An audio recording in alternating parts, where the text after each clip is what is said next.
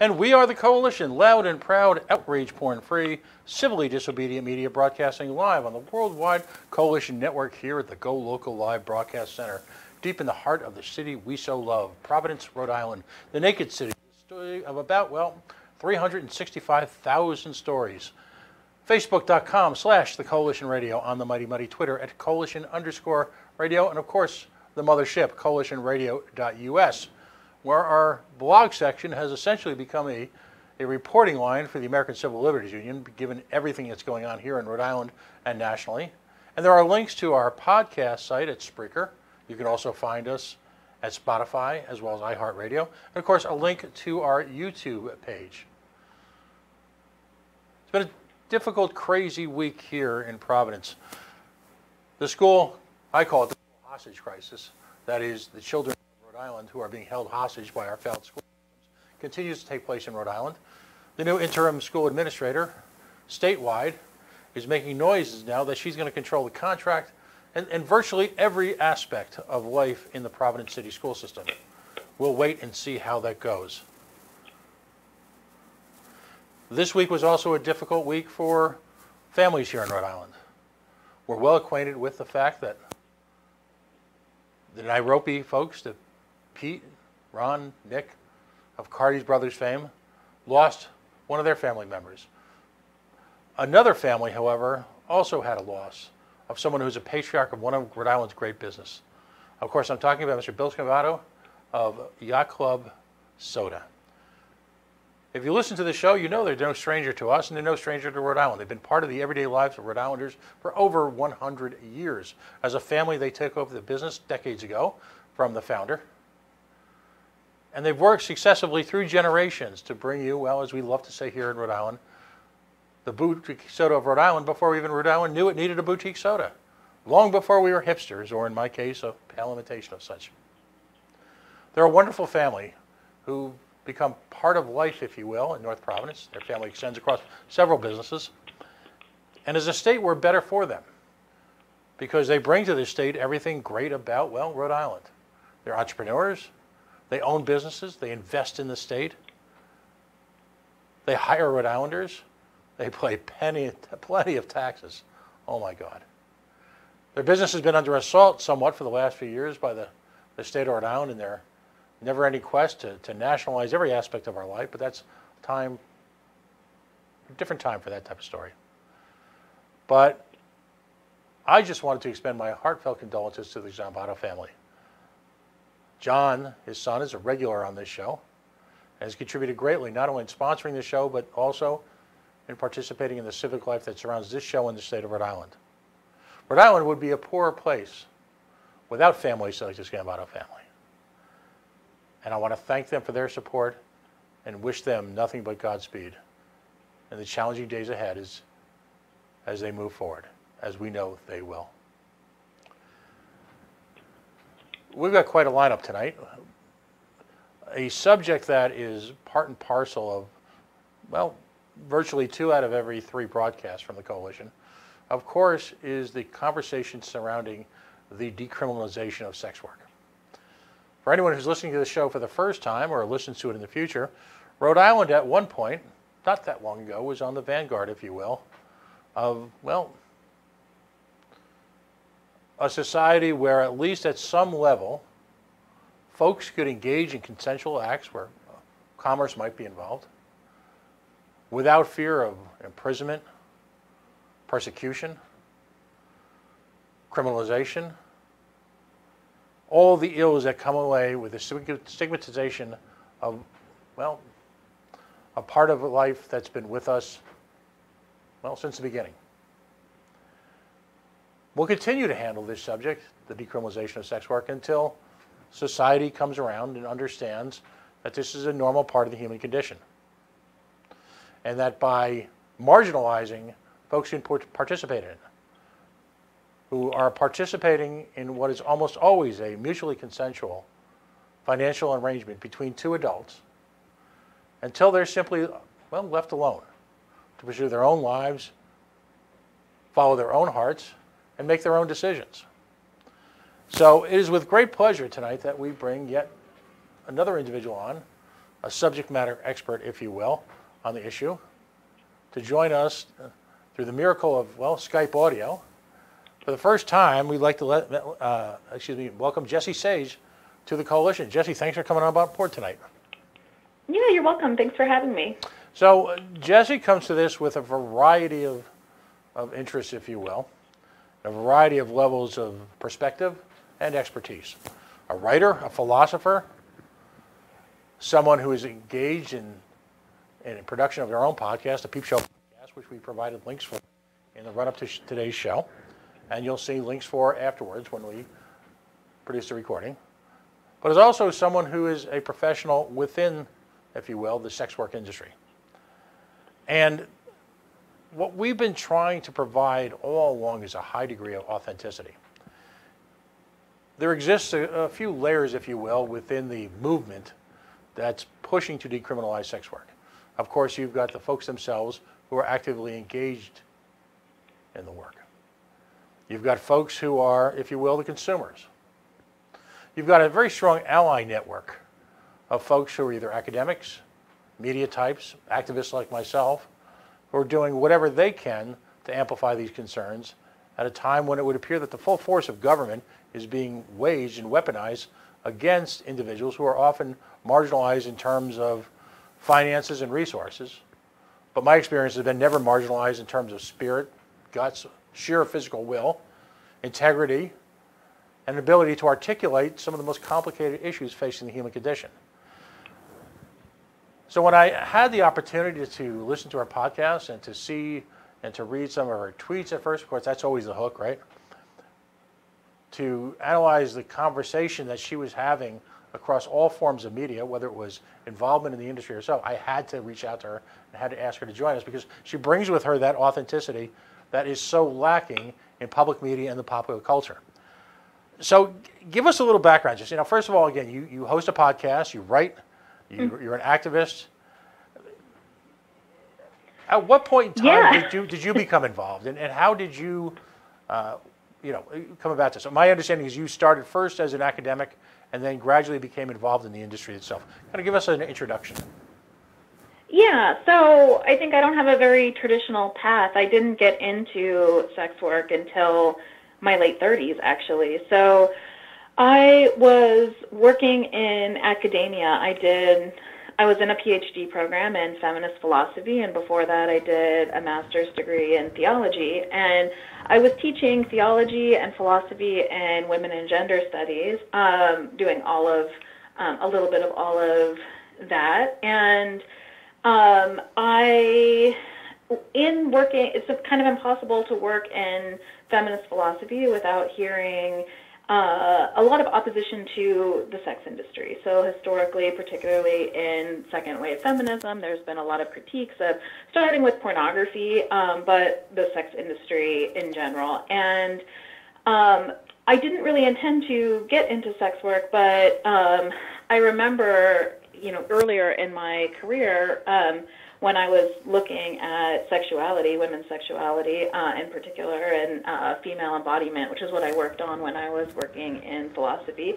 The things that feminist philosophers in particular were saying about the sex industry didn't really seem right to me. It seemed like too narrow of a picture, and I ended up leaving my PhD program for myriad reasons, having to do with exploitation in academia, and not in the sex industry, but in academia. And while I was working outside of academia, I started camming a little bit. My partner actually is also an academic, but he was working in the sex industry for me, and he was doing a lot of camming and was writing a dissertation on webcam modeling. And I was interested in what he was doing and thought that I would give it a try, in part because I was curious what that experience was like, and in part because I heard a lot about pornography from outside of it, but I didn't know that much about it from an insider's perspective. So the first thing that I did was I got into webcam modeling, and I didn't actually find my fit there, although I did it for a couple of years, like as a side hustle while I was doing other jobs. But while I was doing that, one of the things that came out of that experience is that I got connected with a community of online sex workers, which, like you said in your introduction, is a community that's full of very smart and articulate and socially conscious and people, really amazing. Like, they were doing work in activism and in body autonomy and in intimacy work that was so much richer, I thought, than what most of the academics that I knew was doing. So that was kind of my entry. And then after a while, I ended up in the things I primarily do now are phone sex, and I also do video, like videos. And so that's what I've been doing. I mean, that's been kind of my entry into sex work. But in the process of all of that, I also ended up starting a SWAP chapter in Pittsburgh and doing the podcast that we do, which is very focused on news and stories coming out of the sex industry. And I also started working as a writer, doing public writing outside of academia, like in that time period. So it's kind of how I ended up here. I didn't really expect to get into this line of work or for it to become such a career for me, but that's what's ended up happening. So let's reflect on that a little bit. First of all, the question that I always ask, and for a lot of folks this is an uncomfortable one because so many of their, for lack of a better term, prejudices and bigotries are based on this. At any time in your career, and essentially morphing from a full-time academic to someone who has an academic pursuit while actively a member of the sex worker community, were you coerced, forced, challenged? Did someone hold a gun to you to do any of this? No. No. Okay. No, never. Never. I don't even know who that person would be that would do that. Right.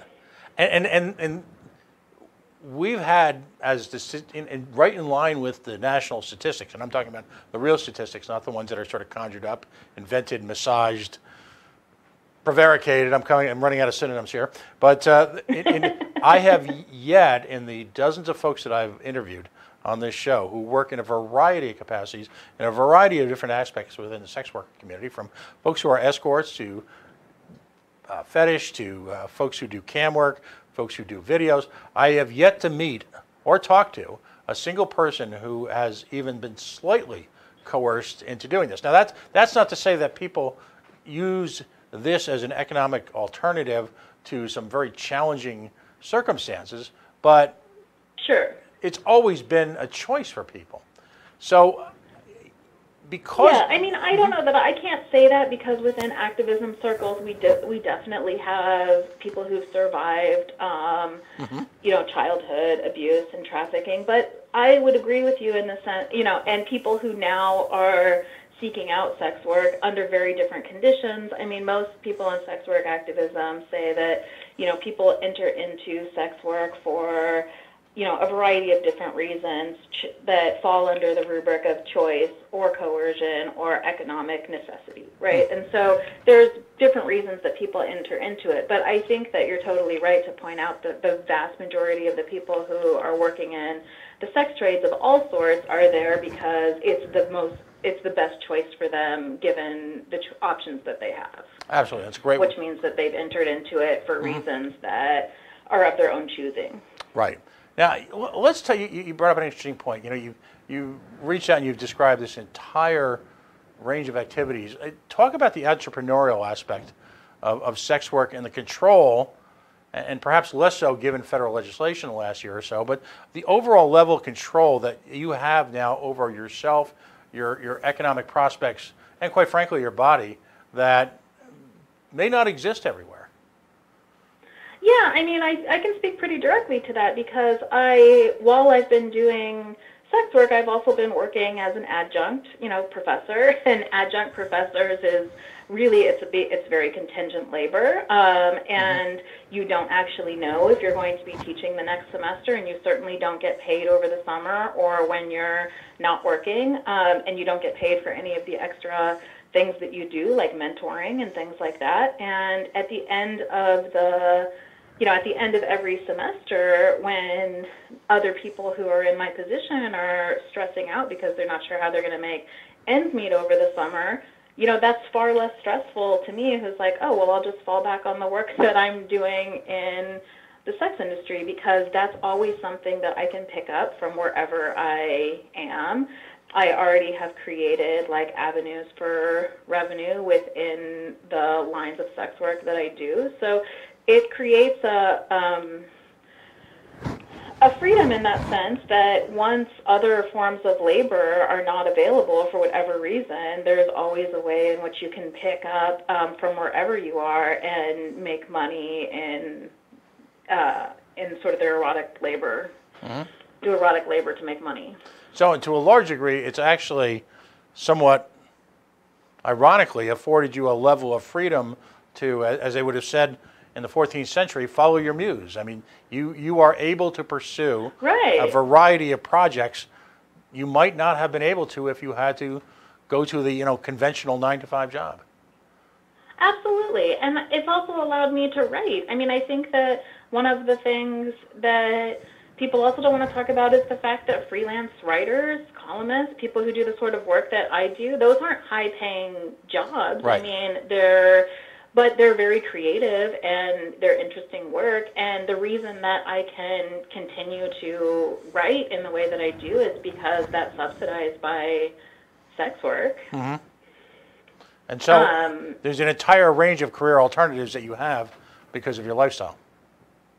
Right, yeah, that I wouldn't be able to do if I thought I was going to try to make a living just by freelance writing without having anything else that could subsidize that. And I know so many sex workers who are in the same position, who are artists and writers and creatives of all sorts, who are able to follow those sorts of career paths because they also do sex work. And the other thing about that, too, is it's not just that you can do the sort of creative work because you're doing sex work. It's also that sex work is created in and of itself. There's so many skills that you employ as a sex worker. There's marketing and branding and video editing and creation of art, and all of that is also encompassed within the job. So for creative people who have creative pursuits that aren't sex work, it helps to subsidize that, but also the work itself is creative and interesting, much more so than any of the 9-to-5 jobs that I've had. Right, and which I've had many. No, haven't we all? And ultimately, so much of sexuality is psychological. So much of it is telling a story or creating a story. And to a degree particular that I've found with folks who work in the sex trade professionally, that a great deal of the draw, the energy that they have is actually following the psychology, the head games, all that surrounds sexuality, and far less so than the physical side, particularly. Absolutely. Mm-hmm. So yeah, I mean, I think something about this work, and this is what it's funny that you say that, because I remember, I've come at this from somebody who used to study a lot, who was an academic, and when I was doing that work, I spent the first couple of, I would say after a month in doing phone sex in particular, because that's a particularly heady sort of area of sex work, because people are just describing their fantasies and their histories and their psychology and their desires in ways that you don't in more visual mediums. I remember thinking that I learned more doing this job in a month about human sexuality than I did doing graduate studies in human sexuality. And almost feeling like that was a waste of time, because the real learning that I did took place on the job. Mm-hmm. Yeah, and I that's a great point, because you also mentioned that earlier on. your work in working alongside of other folks on the creative and the side of the sex industry, your explanation is that these folks were far more immersed, if you will, in the issues surrounding sexuality than anyone proctoring a course or studying statistics from whether it be the FBI crime statistics or any sort of the case studies or late night phone calls and interviewing people that could possibly have. Yeah, I mean, people tell us a lot. People tell us more than they tell their partners. They tell us more than they tell their friends, more than they tell researchers for sure, because there's something kind of sacred about that relationship, the relationship between provider and client. I also, it's interesting because I have friends who work as therapists, and I've talked to them a little bit about my work in relationship to the work that they do, and even I've had therapist friends say to me that they wish that their clients would talk as openly with them about what they were going through as they did with us, and I think there's something really interesting about that. Why do you suppose that is? I mean, are we still as a society, I mean, it's almost cliche to say that we're ashamed of our sexuality, but everyone that I've spoken to in the industry, essentially call it the hairdresser effect, if you will, the salon effect. You say things, folks will tell you things that they wouldn't dream, ideas, discussions that they've suppressed from, in some cases, spouses of 20 years or more. What is that dynamic? Right. I think that there's a couple of things going on. I think one of them is that it's a low stakes relationship. You care a lot about the judgment of your spouse because your life is totally intertwined with theirs, So it's the same sort of phenomenon as like that some philosophers like Philip de Sousa talk about intimacy with strangers, where he gives an example where he says that if you're on a plane with a stranger, for example, you'll tell them a lot about your life that you don't tell somebody else because you assume that you'll never see them again. And that's certainly not true with sex workers. We see clients repeatedly, but there's something about that distance that allows for an intimacy that I think is really important. These aren't people who are part of your everyday life or inside your marriage, or you're not trying to negotiate your job or your raising of your kids or anything else with them. So it's a space where you can just explore your sexual desires. And it's a non-judgmental space where you can explore your sexual desires. But I also think that there is something else going on, which is that we also occupy in society a stigmatized position, and I think that there's something, disarming about that, for better or for worse. And I think most of it is worse. It's actually really difficult to live under the stigma of sex work. That's one of the hardest things about the work itself. It's not the work itself, but dealing with that sort of stigma. But I think that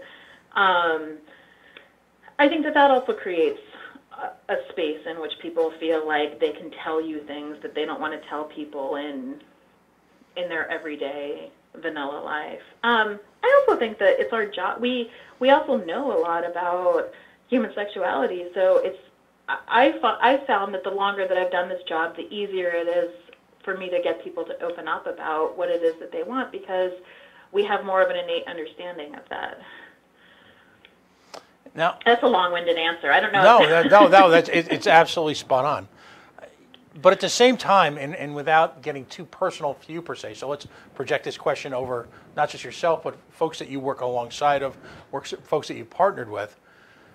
Given a digital world, what you do, and particularly, say in your case, or someone like you, let's keep it independent, if you will. Someone like you publish, you write, you lecture, you talk, you appear in the media. So you've, in a sense, your activities have largely, quote unquote, outed you, and I hate that term because folks will attach a stigma to that. And I don't mean that. When I say right. Mm-hmm. And when I say outed, merely you have a public persona that is immersed in your career as someone who is very sexual, at least in their career choice. Right. And so, how invasive or how difficult does that make your private life, if you will, and your personal life with folks who may not understand those choices. Yeah, I mean, it is difficult, and you're absolutely right. At one point, I made a decision. There was a long period of time, and I think that most out sex workers will talk about this, because you don't just start doing that work and then tell everybody about it, because there are a lot of negative consequences to that. But I think that there was a period of time in which I was not telling people about the work that I was doing, and then at some point, I mean, in my personal history in particular, it's because I did a big talk for the Pittsburgh Humanities Festival about masculinity and sex work, what sex workers know about masculinity, and I did not expect that to be so heavily advertised, if that makes any sense. Yep. I thought that I wanted to give this talk when I was asked to do it, and then I realized that it was going to be heavily advertised, and I had to think about if I'm willing to be that out or not. And then I just decided that I would. And the interesting thing about that for me is that doing that allowed me to take on other public mediums. I started to write for the paper and under my sex work persona, and I was able to do that because I was Right. out about the work that I was doing. And so I think that it closed I think it probably closed some doors, because you can't undo that. You can't take it away after you made that apparent. So it's probably closed some doors, but on the other hand, it's given me opportunity to pursue some of the things that I've done. And also for me, at this point, because I'm already out, I feel like I have a political responsibility and an ethical responsibility to voice the concerns of sex workers, since I have the ability to do that. Right. Which obviously I can't speak for everybody and everybody's experience, and I don't do that. But what I can do is advocate and amplify the concerns of sex workers where I can. And so for me, it's been important to use the fact that I'm out to, Right. in the best way that I possibly can, in the most useful way for the community. Right. No, because not everybody can be out. Not everybody can be out. There's a lot of consequences to that, and a lot of families out, ostracize people. I've done a lot of work on motherhood and sex work, and a lot of writing on motherhood and sex work, because I am a mother, and that's one of the biggest concerns is mothers, custody issues, and I've been lucky I don't have issues with that. But yeah, I mean, I think that that there's a lot of people that can't be out, and that it's not safe for them to be out. And so I think for those of us who can be, it's important to use that to amplify the voices and the concerns of the sex work community. How much of a sense of freedom did it give you once, in fact, you finally just let go and became, if you will, not just Jesse Sage, someone who was involved in sex work and the academic side of it, but someone who became a powerful voice in Pittsburgh for this? I mean, that must have been an amazing feeling. It is amazing, but at the same time, I have to recognize my own privilege. I'm an educated white woman, and so there's things that I can do that I'm also a cis woman, so I'm an educated white cis woman, and it was freeing for me, but I know that not everybody has that experience. So, right, but yeah, I mean, to your point, I actually had a corporate job for a while, and I got laid off of my corporate job, and they called me in, and at this time I was kind of living a double life, and they called me in, and they're like, "We're very sorry. This is and they were trying to apologize to me, and I was so excited because at that moment I was like, I'm free. Right. I can just go and do my thing. But I couldn't say that. I was just, trying to hide my smile as I walked out the door. Right. It's interesting because I do believe that white privilege exists, and on the other hand, if you're able to channel that privilege into a form of activism and a responsibility, if you will, and you may not even realize you've assumed it, but in a sense, anyone who's an activist has, to use that ability to challenge authority and to challenge status quo. It sounds cliched, but to use that for good, if you will, instead of just evil or self-absorption, I think is tremendous. Right. Mm-hmm. I mean, there's things that in my activist life that I can say to figures of authority, whether it be police, governors, senators, whatever, simply because, as I get away with, and a lot of my friends kid me about it, simply because I'm a middle-aged white guy who looks more like your neighborhood insurance broker than someone who is, holds by what some would say controversial beliefs. And so right. you use the power, use it for what you can, and be that person that helps raise the tide for everyone, including people who are marginalized, particularly on income issues and family issues, who simply don't have the option. They have the desire, they have the skills, but life circumstances, well, as we all know, are going to be pretty complicated. Right. So use it while you can. I think it should be a point of personal pride that you're willing to confront these issues head on. Folks, if you're just joining us, Jessie Sage, I'm going to give out some links now on Twitter. She is at sapiotextual, and of course her website is jessiesage.com, and she's joining us. She is a writer, a philosopher, an active sex worker in the sex work community. She's a community organizer in Pittsburgh, one of the organizers of something called SWAP. So again, and I'm going to have you talk about that in a minute because we've had a variety of folks in from different chapters of SWAP on the show. She's an XBiz nominated clip producer. In the industry, that's one of the, if you will, some have said it's kind of like the Wall Street Journal of the sex business, if you will. Let's remember, folks, for all the people who hear this and might turn it off in a second or two because, oh my God, they're talking about sex. Here in the city of Providence, sex is a multi-million-dollar industry, and in many cases owned and propagated by some of the wealthiest, most connected people in town. Nationally, it's a multi-billion-dollar industry, which means you may not think you're watching porn or you may not be engaging in it, but probably a whole lot of people that you think you know really well are.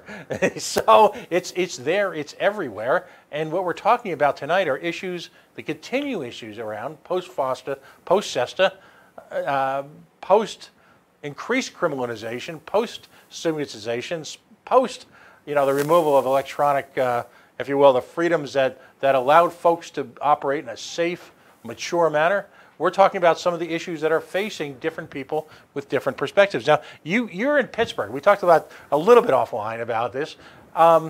Short of a certain Jennifer Beals movie from the 1980s, I traditionally wouldn't, and I will not ever do as someone tried to get me to once do. The Maniac song on karaoke night. I know the words. That's all I'm saying. But quite frankly, we don't think of Pittsburgh or Cleveland or any of these other Rust Belt, Midwest, Bible Belt or Heartland style communities as bastions of sexuality, and yet it's the human condition, isn't it? I mean, talk to me about what you do in terms of your writing. You work for an alternative paper.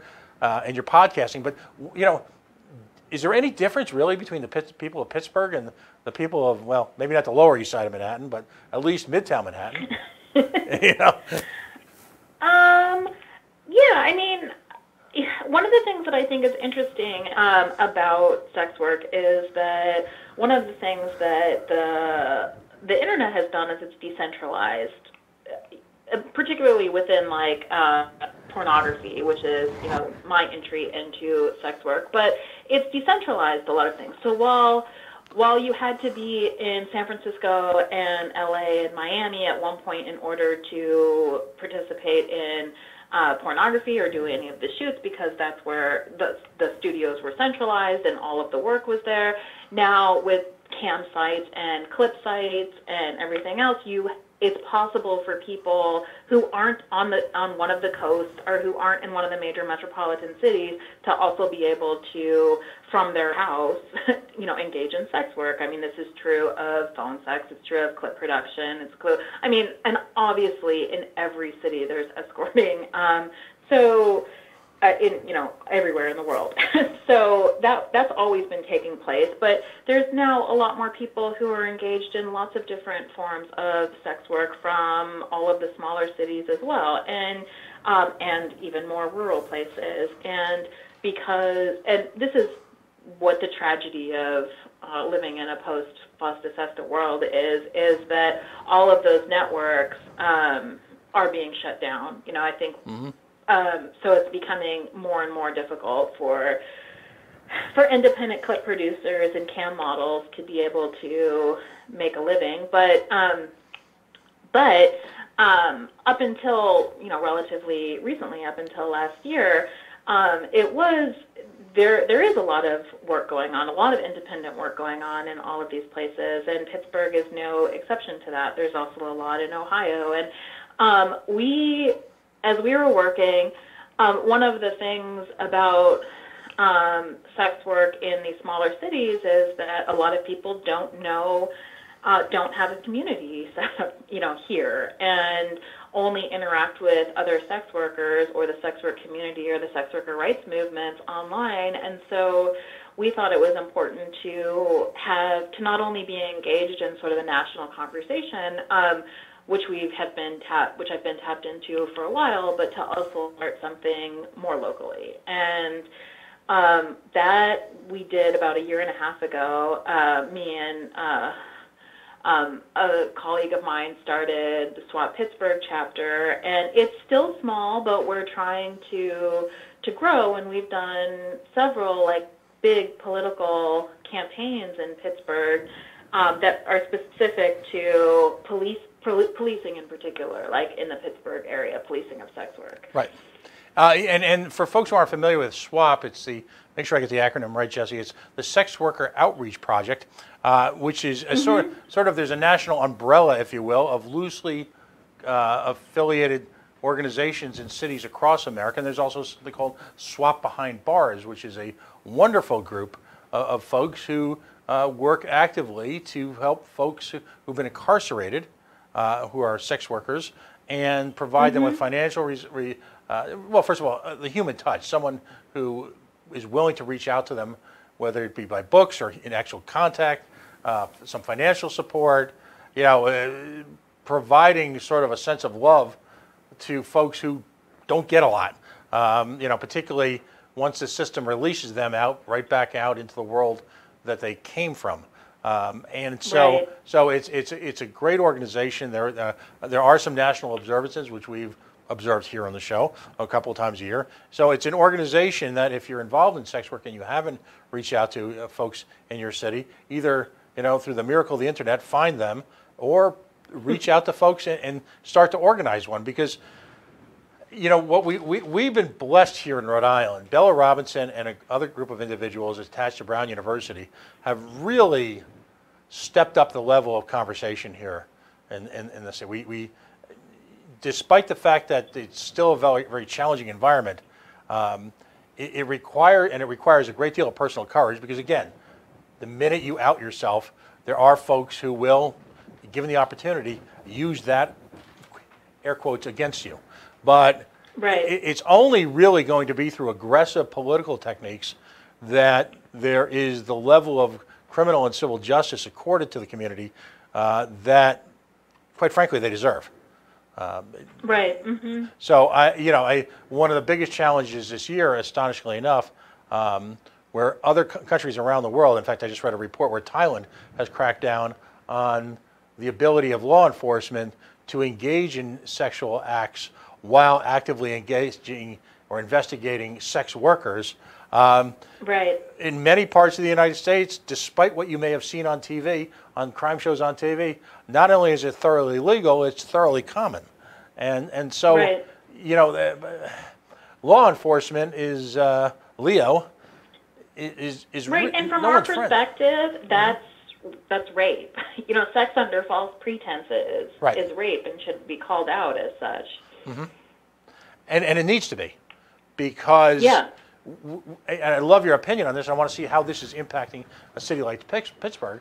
And the larger cities here in the Northeast, you've got the growth of, my reference is using the same technique as the war on drugs.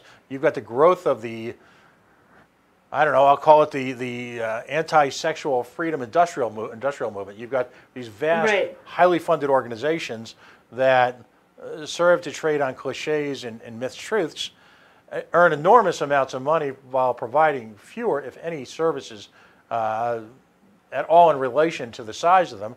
And at the same time, they take a great deal out of the air out of the room and having a frank conversation about it. Now, Right. does that exist as well in a city like Pittsburgh? Yeah, I mean that's a huge problem here, and that's one of the things that we've been wanting to fight. Last summer, not this summer, but the summer of 2017, we created a coalition to fight against the fact that the city of Pittsburgh police was using condoms as instruments of crime. So, explain that. So in Pennsylvania, prostitution is a low-level misdemeanor, and so it's not even something that you can get booked for. It's citation worthy. But what was happening, and what was happening really, really frequently, and particularly with the most marginalized sex workers, is that undercover cops, vice cops, were setting up dates with escorts, and then once they saw condoms, they were claiming that those condoms, and cell phones too, were instruments of crime. And instruments of crime bumps it up to felony charges, which you then get booked into jail for. And they were doing that in order to obviously chump charges and get pleas.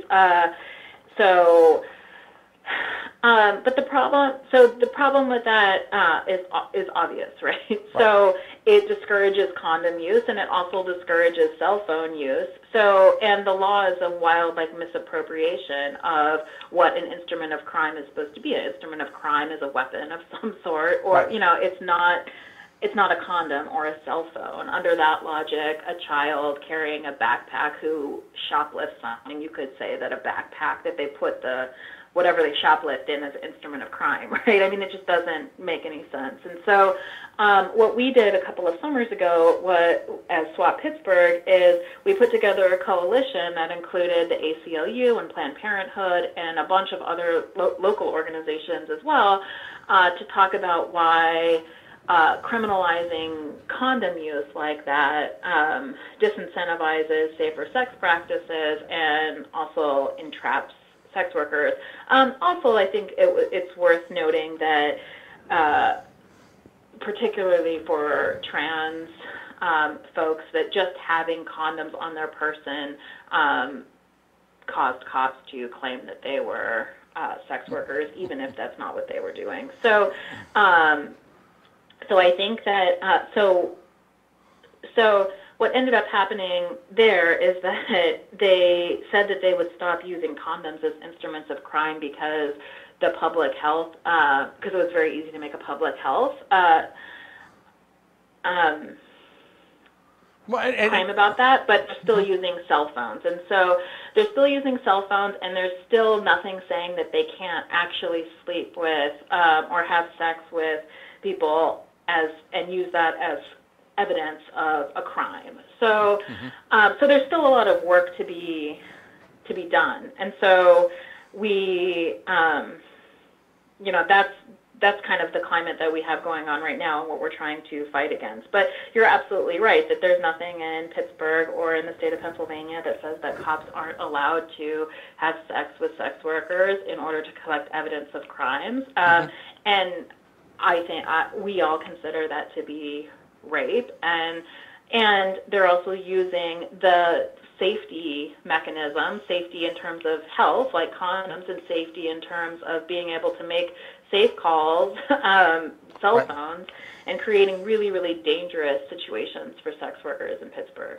Yeah, and here's the real tragedy, because on a federal level, FOSTA and SESTA took a variety of activities that would be normal for anyone, conflate them as a form of electronic interaction, if you will, and as a result dramatically rise the level of the quote-unquote criminality, while at the same time the you could say unintended, I'll challenge that in a different environment, but the unintended side effects in terms of public health have been to, in the same way that the war on drugs occurred. In the war on drugs, they made, possessing needles illegal in many areas. Well, you sure Right. showed everybody, because the level of HIV exploded, and people died because they were so afraid of getting arrested for using drugs that, in fact, they shared needles. And with condoms, I mean, for the love of God and all that is holy in this world, in the year 2019, if you're going to do anything to discourage the use of condoms by people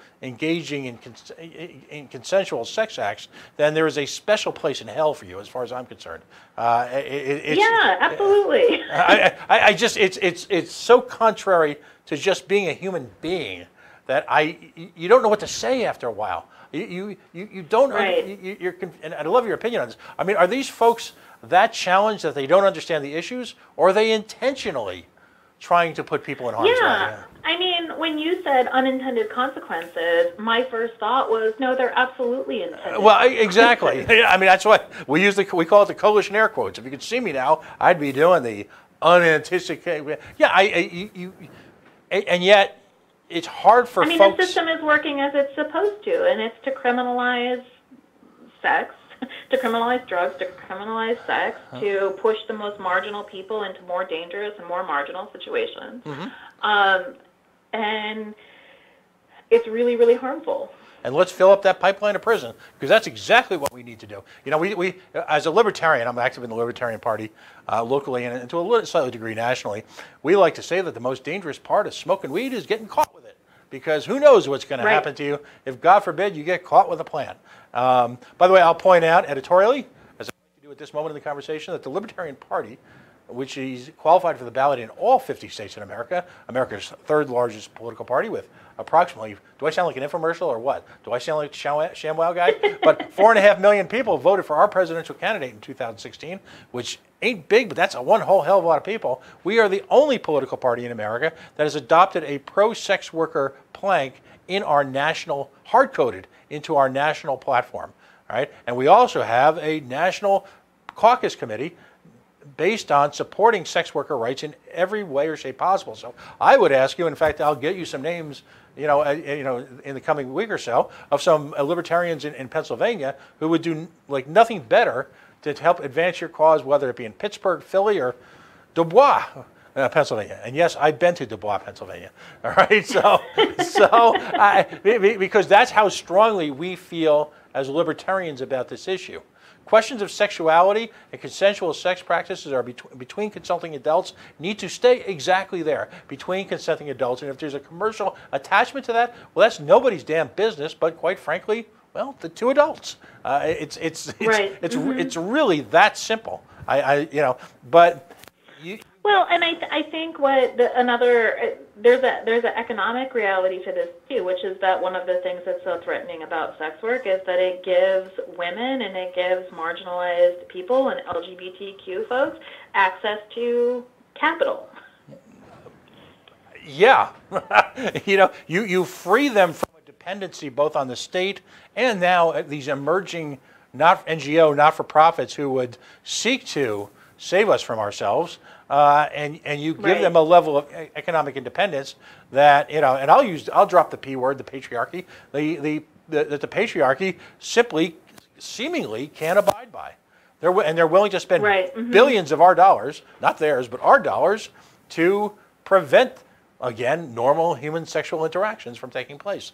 And it's interesting because I think that a lot of people like to think about sex work and why people are so offended or so turned off by sex work in terms of in terms of moral outrage or some sort of puritanism or something like that. But I actually, I think it's bigger than that. I think it's not just about sexual mores. I think it's also about women and minorities having access to capital and having independence, and the patriarchy, as you say, trying to prevent that from happening. Right. So now let's talk about some of the things that you're involved in Pittsburgh. First of all, give us, and again, what I always tell people who come on the show is I want you to engage in incredible acts of self-promotion here. I wanted you to tell us, because that's the point of this show, is to find people who are doing great stuff and try to whatever degree possible, a local streaming television show can do in New England, is to promote what the work they do. Because the beauty of independent media is that the national media has found no way to control or harness us, despite their very best efforts. And in the aggregate, we're working in the Libertarian Party, where one of the projects I'm involved in is bringing together all these varieties of libertarian podcasts, streaming television shows, radio shows, websites, blogs, whatever, and try and promote a spirit of cooperation so that we self-promote each other. We're not challenged by, don't see each other as competition. And we raise up the conversation on the ideas and issues that we care so much about, this being one of them. So tell me about your Peep Show podcast. First of all, how did you get that name? Because that's an outstanding name. And the fact that it was available in the last couple of years, I mean, that's just, as someone who grew up right outside of New York City in the 70s, have you seen that movie on the show on HBO? That's the New York City I love and grew up in. Okay. So, and that's all I'm going to say. But tell us about your podcast, where they can hear it, and give us an idea of the range of subjects you've covered recently and want to cover. Yeah, so I co-host this with my husband. We started it together, and one of the reasons we started it actually is also connected to academia, interestingly. So I said earlier in the show that he was writing a dissertation on CAM modeling, and going through an IRB process as an academic to do research is within a sex work community is a really patronizing experience, where the IRB thinks that sex workers can't make decisions for themselves about whether or not they should participate in this work, right? And so he was, the only way in which he could do his work was to double anonymize everybody, which makes no sense for so many sex workers who are actually trying to promote their own brands and their own work, and who already are public figures. Mm-hmm. Because so many sex workers are public figures. And so he was doing a lot of this work and saying, this is ridiculous for the people who I'm working with, because it's not benefiting our community in any way. He was feeling like the work that he was doing wasn't benefiting or uplifting any of the people that he was working with. And so we started talking about how we could actually take some of the work that he was doing, and then that I was also doing, in terms of freelance writing and more journalistic writing, and create something where we had more freedom to give space to sex worker voices. So a podcast we thought sounded like a good idea, because not only could we have on whoever we wanted to and let them, identify however they wanted to, but it's also in their own voice. Unlike writing, where I edit out people's comments and mediate it through my own lens, when you have somebody on your show, they talk from their own voice about their own experiences. And so that was kind of where we were coming from, is that wouldn't it be great if we created something that we could have people who were doing really important work in sex work organizing, and just sex workers in general, not just organizers, but to come on and tell their stories. So I think that a lot of the work, despite this, with the exception of the swap stuff, which is more directly political, a lot of my work has been in storytelling and giving people space to share their stories, because I think that that's really powerful. It's really powerful in destigmatizing sex work, to see that the people who are engaged in the sex industry are real people, and not just sex workers, but clients. We've also had clients of sex workers on to tell their stories and to talk about what they get out of the relationships that they have with their providers. And so what we've done with the Peep Show podcast is, and that was actually going back to the name, that was one of the reasons why we wanted the name, is we wanted to kind of signal that it's a glance into a world.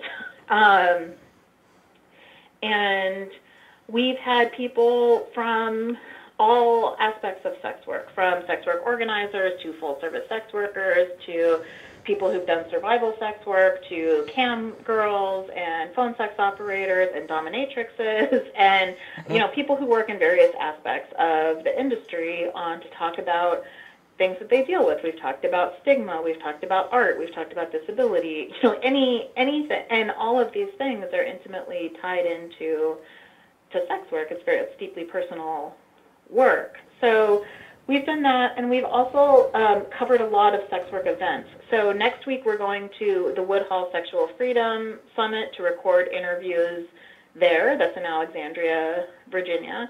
So we'll be there collecting audio from that event. And we've also gone to AVN a couple times. We've gone to XBiz. We try to be at the places where, and also art shows in New York. We've come up to art shows in New York and hustling events to just kind of capture some of the spirit of the movement right now. So that's what we've been mostly doing with the podcast. How well, and we had a situation here which was it was fascinating in one perspective. Very recently, there's a very strong strip club, adult club culture here in Providence, Rhode Island. I often refer to Providence as sort of the Las Vegas, if you will, of New England. It's fascinating because your impression of New England is probably highly puritanical, short of maybe not the Bible Belt. But we also know that the more puritanical, sometimes the more twisted people are. But we had a strip club here, raided, if you will, by the police and shut down. There were allegations of prostitution happening out of it.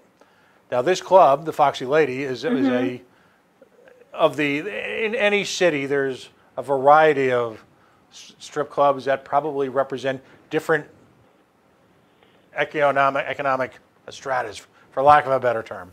There's the high scale, expensive ones, and there's the more basic neighborhood ones. We'll just leave it at that. So, so what happened was you had, and this is one of the challenges I think the movement has to face. So you had allegations of prostitution, and the dancers, many of them were very public about and almost demeaning towards the young ladies who were alleged to have engaged in prostitution. Now, let's step aside from the fact that whether they were quote unquote guilty or not. Let's step aside from all of those issues.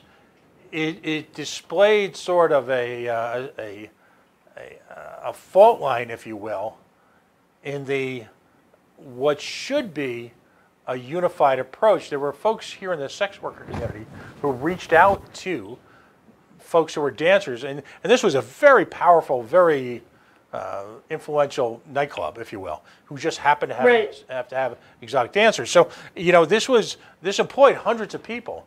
Overnight, a few hundred people were essentially put out of work, right as they were approaching the Christmas holidays, and it was terrible. Just simply from a human perspective, people who were employed in Rhode Island, the employment situation is pretty challenged, were all of a sudden unemployed. And two things happened. For a brief moment, you got to see the human face of people who worked in the sex industry. All of a sudden, people who couldn't meet their tuition bills at local colleges. All of a sudden, people who had to apply for public assistance because, they had children. There was, as you would imagine, single moms there. But at the same time, you had this sort of almost sneer, we're not prostitutes, we're not hookahs. And that was troubling to me. I mean, do you see that in other parts of the country? Yeah, I mean, I see that everywhere. We have there's a term in sex work called the whorearchy, where workers of various sorts are seen to be better than other ones. And so, and typically that has to do with how much contact there is with clients. And so people who do more contact are seen to be lower on the totem pole, unless you're a very high-end escort, which that they somehow,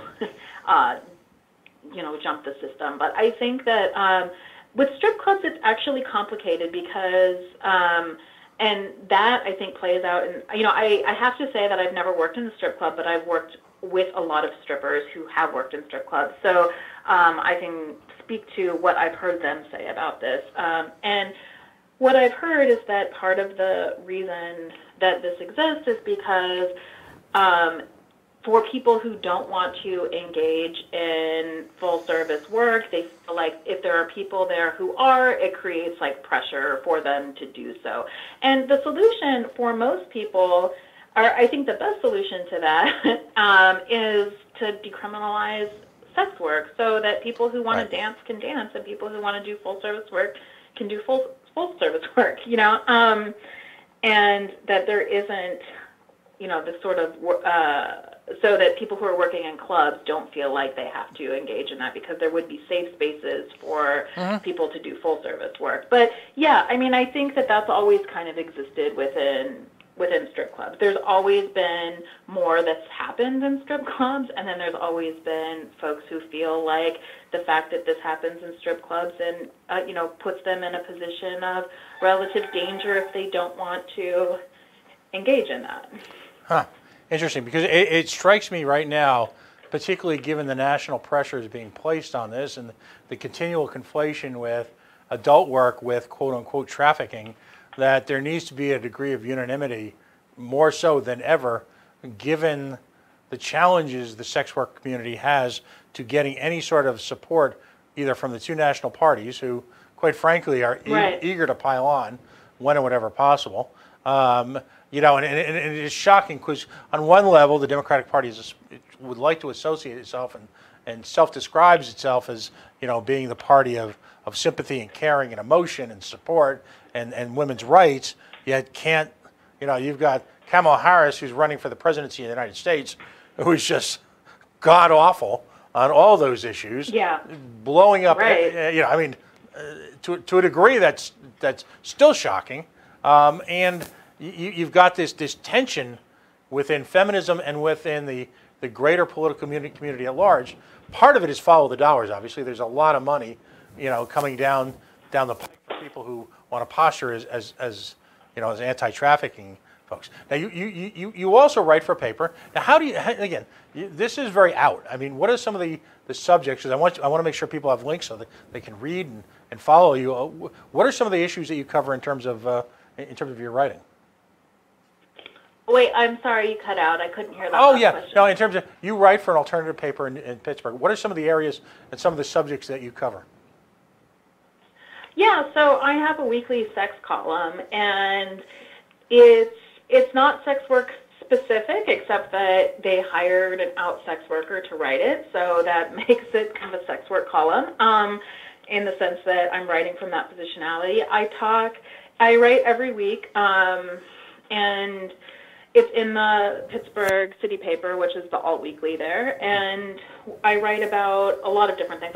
I often write about sex work politics, including things like anti-trafficking bills and local ones as well.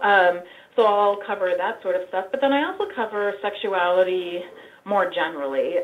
One of the things that I try to do in my column is bring in sex worker voices, even when it's about things that just have to do with sex. Because if you go back to what we were saying earlier, I think sex workers are experts on sex. They know a great deal about sex. So even when I talk about sex work politics, I also talk about dating and sex in general. I talk about alternative sexual lifestyles. Like last week I talked about going to swinger clubs and things that you should think about going into swinger clubs. This week I've talked about demisexuality and what demisexuality is. And I'll talk about everything from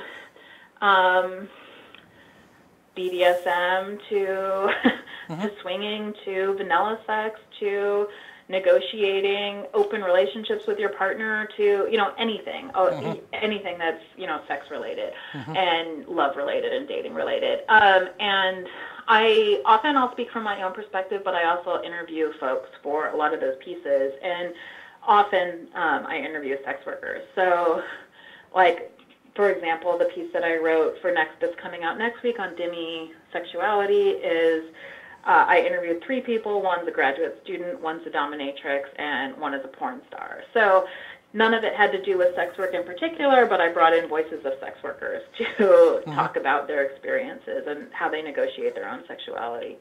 Because the other issue, of course, is you've got a personal life and you've got a professional life, and Right. how navigating those two obviously is a direct function of your partner or partners, Right. and their willingness to navigate it with you.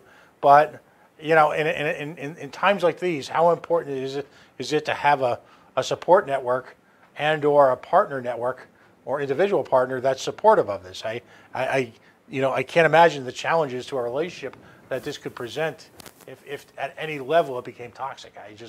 It's tough for someone from an older generation. Yeah, I mean, to I navigate think it's these. really important, and I think it's really important because, like, sex work discrimination against sex workers is getting more intense all the time. It's not getting better. So sex workers have their bank accounts shut down. They have their social media accounts shut down. They have, we experience a lot of things that the general population doesn't have to deal with or doesn't have to experience. And so I do think that it's nice if you have a partner who can understand what those sort of challenges and stresses are, and who also there's also things that sex workers think about that the general population doesn't think about, like not having your kids on social media or not having social media that would link your sex work identity to your home address, for example. And so having a partner that understands how to negotiate those that lifestyle, because it is different. I and every other sex worker that I know takes precautions in terms of security that other people just don't take. And so, and on top of that, the fact that we live in a world in which we're always doing that also means that, that's fairly stressful. So to have somebody that understands that stress, I think is important.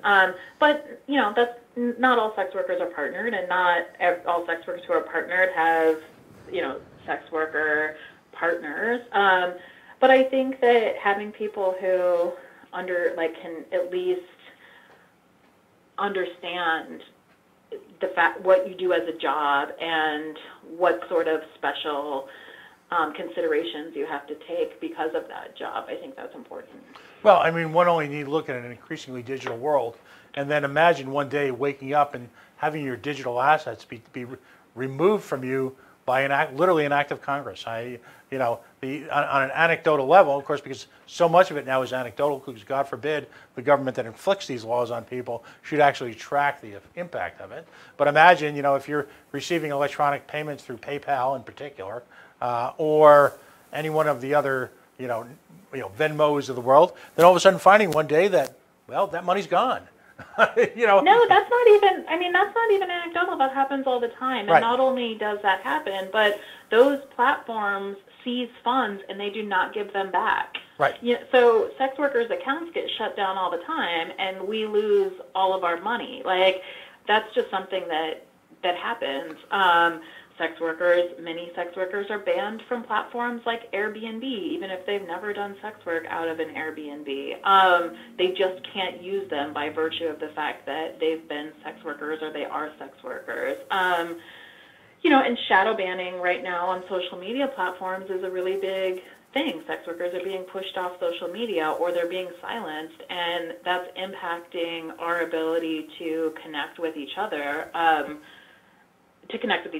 And to organize, and when communities are lost and people lose their accounts, it's really hard to rebuild that. So all of that is something that sex workers are dealing with constantly, and which has been getting worse since the passage of FOSTA-SESTA. Yeah. And so, in every single way imaginable, is it an exaggeration to say that sex workers are under attack by a society that effectively, simultaneously craves their existence? Yeah, yeah, I do. I feel that. I feel like sex workers are under attack. Yeah, and the thing that's so mind-boggling about this is the reason that sex workers exist is because there's a demand for them. Right. You know, so it's this very strange walk between like being desired and being like simultaneously like pushed off of every public space. Right. Do you find, and I know you only a couple minutes, I appreciate you spending all this time with me on a Friday night.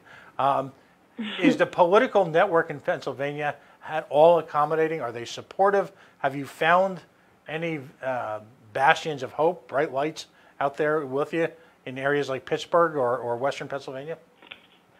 Yeah, I mean, I have to say that while our DA is terrible in Pittsburgh in particular, but the DA in Philadelphia is really great, and the organizations that have partnered with us have been like really, really supportive of sex worker rights. So like I said before, the local ACLU, the ACLU of Western Pennsylvania, has been behind us. Planned Parenthood has been behind us. There's other like trans organizations that have been really, really helpful. And I have to say, like, you know, I do write my column. I write my column in a mainstream newspaper, and they brought me on in part because I am a sex worker and can speak from that experience. So I feel like there are places where, or there is a lot of hope in the sense that there are individual people and there are organizations who want to stand behind sex workers, and are supportive of the work that sex workers and sex worker organizers are doing, even while, like, from a top-down perspective, it's pretty awful. Well, I want to thank you for taking the time to join me tonight. I really appreciate your perspective, the kind of introspective look you're willing to take, seemingly on a routine basis, is really remarkable. And that speaks to an intelligence and a resilience as well, because you know, it's an issue that folks want to talk about. Sadly, it doesn't seem like an issue that at least the mainstream media or mainstream Washington or mainstream, you know, pick your local government wants to really do anything about. And that's right. You know, as we announced yet another, or discovered another murder today, and I think it's something like 14 nationwide this year of trans sex workers of color murdered again, and in a different legal community who is willing to have numbers and statistics conflated at will without any objection, and who is willing to, just because of political expediency, willing to continue to pursue an issue that virtually doesn't exist because of what accrues to the bottom line of their governmental organization. These are just difficult times, and an age when allegedly we've matured as a society. It's clear we haven't. So give us a roundup again. Right. Where can folks find Jessie Sage? Give us a complete list. I'm on Twitter. I'm on Twitter a lot at sapiotextual, and I also have a website where you can find my writing at jessiesage.com. And you can find me on NightFlirt under Jessie Sage. Lots of different places. Right. Well, again, thank you so much. Best of luck, and please, we always say this. And yeah, thank you for having me on. It was really nice to chat with you. Yeah, some folks take advantage of, some folks don't. If you find yourself anywhere in the Northeast, please let us know. Please make it up to New England at some time soon, and give a talk to any one of the groups like SWAN and SWAP, and you know, and particularly in Rhode Island, Coyote with our good friend Bella. Let us know, and just keep us in the loop as to what you're doing, because again, imagine a world where every independent media outlet just got together, picked out some critical issues like decrim and critical issues like the war on drugs and regressive taxation, and just decided, you know what, we're just going to go balls to the wall, and we're going to support activists in that. Then you know what? Guess what? We're louder than CNN. We're louder than whatever idiot Hollywood type has decided to wage a war on trafficking. We're louder than any of them if we could only find a way for all of us to get at least loosely on the same page. So, right. Thank you very, very much. Yeah, thank you. Thanks for having me on. And we'll talk. Soon, I hope. Jesse Sage, of course. Okay, bye. JesseSage.com and a list of sites that we'll make available to you. We are the Coalition. We are, as always, loud and proud, outrage porn free, civilly disobedient media, broadcasting live on the worldwide Coalition Network here at the Go Local Live Broadcast Center, deep in the heart of the city we love, Providence, Rhode Island, the Naked City, the city of, well, hundreds of thousands of stories. Facebook.com/The Coalition Radio, on the mighty, mighty Twitter at Coalition_radio, and of course, coalitionradio.us, where you can find links to our podcast site, our links to our YouTube page. If you're listening to this show for the very first time, or you catch us somewhere out there in the great white world of media, a wide world it is, please take a moment to like us and follow us. Social media, of course, is the currency of independent media. Without that, we simply don't have the power, the oomph to reach out to people and spread our message. Our Facebook likes are way up, as is our Twitter follows, and we thank you for taking the time. We're gonna take a few minute break. I think I'm getting a little issue connecting with our 7 o'clock guest. Of course, that's Coalition time. It's already 7:20, so we might juggle the lineup a little bit. Folks, stay tuned. We'll be back in just a few minutes.